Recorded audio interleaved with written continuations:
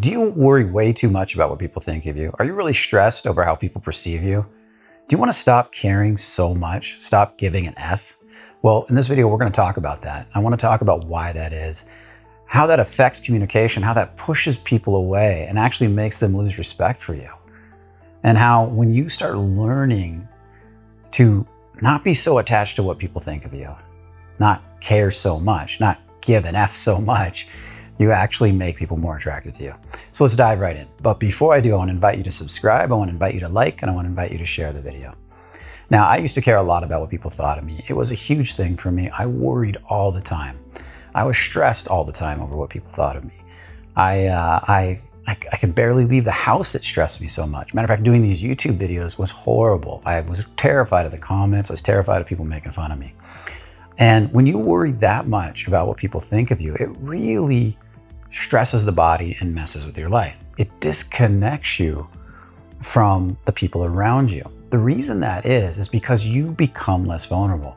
The worrying itself, the attachment to the outcome, causes you to close off, causes you to wall off your heart, your vulnerability, your emotions, your ability to connect to another human being. You don't let them in anymore because you're so busy trying to get from them, pushing on them, that they feel it. And then they want to push back. Think about animals for a moment.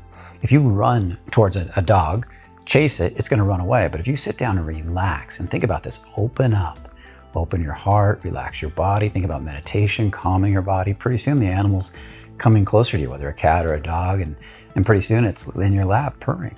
Well, it's the same thing with people. If you're going out and you're going to bars, you're doing sales, you're connected to your girlfriend or your wife, but you're pushing and you want that connection really bad, it actually causes them to back up. But if you're approaching, let's say, a beautiful woman in a bar and you're relaxed and open, you don't want anything from her. Doesn't mean you don't want something, you wouldn't like something to happen, but you're not attached to it, you're not forcing it, you're not chasing it. Then what happens is the conversation goes a lot better. Why is this? Because you're able to let her in at a deep level. You're able to let her into your heart where you actually create feelings. I talk a lot about embodiment. Communication is all embodiment. And when you let somebody into your heart, and this is a literal thing that happens, you feel their emotions in your heart because you relax right here and ultimately down to the stomach, you start to get an emotional feeling about what they're feeling. Sad, hurt, lonely, happy. When you let them into your gut, you get gut instincts about what they're feeling. And this is really powerful when you think about it. This is really potent, okay? Now, what causes us, this is a really important part, what causes us to reject people? What causes us to push people away in the first place or to get super attached to outcome? Why are some people super attached and other people not? Well, this mainly has to do with how you were brought up. You see, the way I was brought up was in really rough parenting. My mother used to shut off her heart to me when she punished me. She would yell, scream, she was bipolar, and she'd shut off her heart and she'd close it up. And she'd punish me sometimes days at a time, and I'd feel abandoned, I'd feel alone. And she'd actually, there were times she threatened to leave. And she threatened that she's tired of this, I'm gonna leave. It was really an emotional response. And then she'd go into a depression and I wouldn't hardly see her for days. She wouldn't want to come out of her room. So this made me feel really alone. It made me become a chameleon. I was trying to figure out who to be to make her happy, who to be to get her to like me. But when I started to learn about emotional connection and keeping your heart open, that changed a lot. I had to learn to relax into my body, open my heart a lot more. I had to learn to feel my stomach a lot more. This is where we store so many emotions. The heart has the sadness and the vulnerability. When you start letting people in, it's a little scary at first because they might judge you, they might abandon you, they might leave you. But the practice of that is huge. And the next step is I started to relax down into my stomach more, which is how many people have gut issues today. That has a lot to do with anger, stored anger, and your gut instincts. And so when you start letting people down there and you let go of a lot of that anger, you start to get instincts. You know what, I think she likes me. I'm gonna step in a little closer. I'm gonna get to know her. And this is why men that are really relaxed and comfortable with that flowing energy, flowing with other people, become so powerful in the world. Because they're not afraid to step in, step out. They're not afraid to push boundaries because they stay open. Why they do it, so they can feel just how far to push. They can say, you know what, I'm gonna step a little closer. And if it's too much, I'll step back as I'm getting to know her. Or in sales, I'm gonna take this little risk right now because I feel like this person wants me to ask this question. You learn to feel it with your body. It's all about embodiment. This is why I love embodiment and letting go so much, and energetic letting go. Because in the letting go, as you let go more and more and more, you actually become more available, embodied for the other person on a communication level. And that's huge. Think about that for a minute. That is huge. Okay?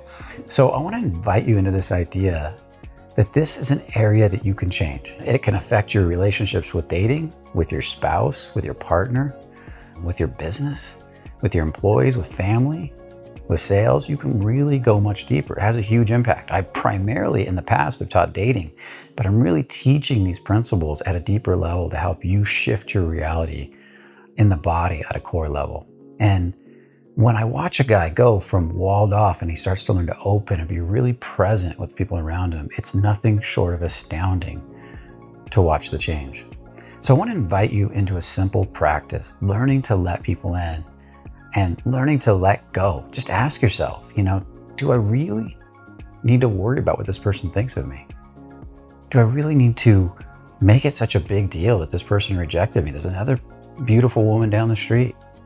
Matter of fact, you're going to find that sometimes when people reject you because you're really honest and solid, the next time when they get over it, they actually respect you more because you set a boundary. So here's the practice. I want you to go out and I want you to find 4 or 5 people you need to say something to, whether it's a no or a yes, or you need to tell them something, and go for it. Be real. Just keep your heart wide open when you do it. Feel that vulnerability. Don't shut it on the person. Say, no, I don't want to do that. That's not something I've ever wanted to do, or I'm not going to do that anymore. Or yes, I'd really love to do this with you. And keep your heart open. Your job is to let go of the concern for the outcome. Your job is just to drop it. If you really want to take it a step further, journal it.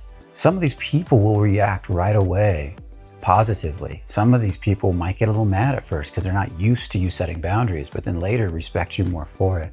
I had one guy, the first time I did this, he didn't say anything. I was calling people up and being really vulnerable and honest about stuff I felt with them.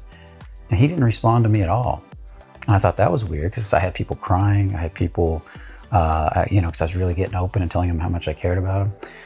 And he didn't respond at all. And the amazing thing was that a week later, I noticed how much more connected we were. He couldn't share it emotionally, but it really connected him. I've had other people, when I set boundaries and say no, get mad at me in the moment. And then they get over it, and then they respect me so much more later. For example, if you're dating somebody and you're not ready for a commitment, you're not feeling it, just say no. Say and own that no with an open heart and say, this is not where I'm at. Be real. You might find she gets upset, but she sees you as a man later. Same thing with sales. If you're in sales and you need to ask for a price, or you need to say, this is the price of this product, you need to keep your heart open and be solid. Don't close off on the person. Be real. And you're going to find the people might hem and haw, move, get weird on you, but then later they'll relax and they'll trust you more because you didn't close off on them like so many salesmen do. They go in their head and they start pushing.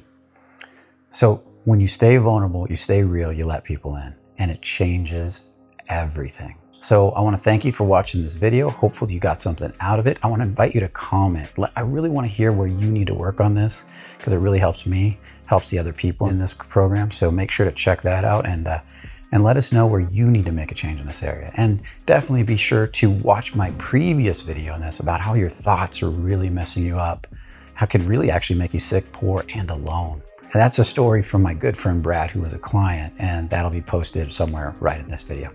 So with that said, I'll see you in the next video. Remember, true courage leads to true peace.